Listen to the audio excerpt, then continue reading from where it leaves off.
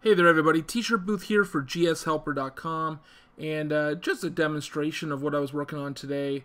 Kind of neat. I was pretty excited, so I thought I'd show everybody.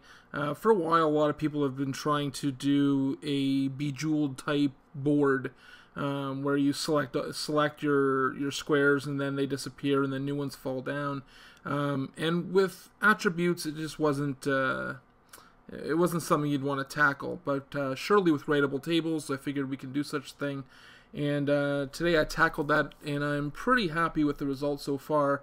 I still have some tweaking to do, but what's really cool is this uses no physics whatsoever. In fact, the actors are all set to not movable. I'm going to show you here, so I'm going to select my run, and they fall down, and then the new ones come back. And also what's cool is I'm not spawning any actors.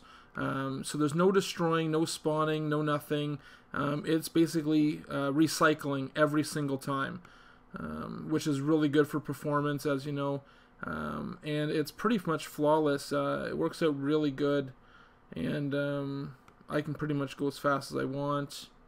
And works every time.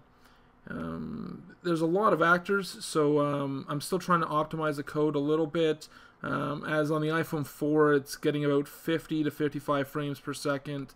But I mean, that's with no game there yet, so I really want to optimize it some more. But I can pretty much do like the whole thing, and works perfectly. And again, there's no spawning, no destroying. It's basically just reusing the actors that have been taken away, which is really cool.